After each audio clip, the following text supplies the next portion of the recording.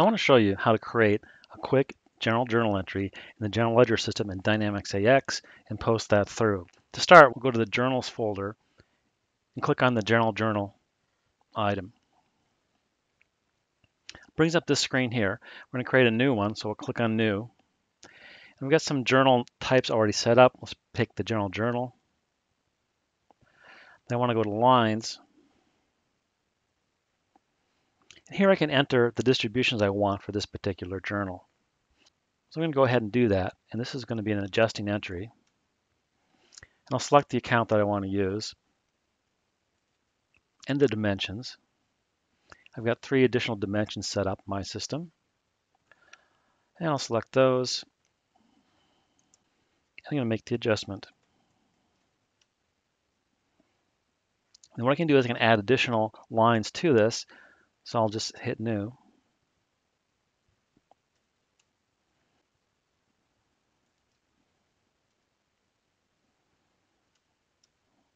So I entered the count. I can just make an adjustment on moving some money from one account to another one. I'll put the credit amount in here. And then I can just click Post from here.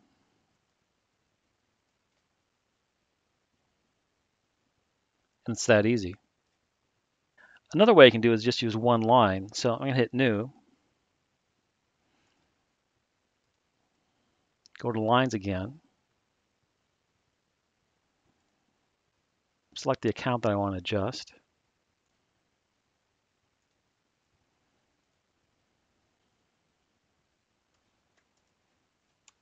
I can put the debit here, and then I can just go right over to the offset account and enter the credit account here automatically.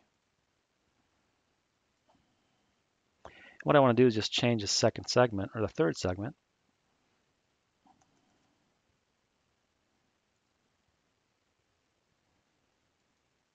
Select that. And I've got a total debit and credit on this one line. I can go ahead and post that.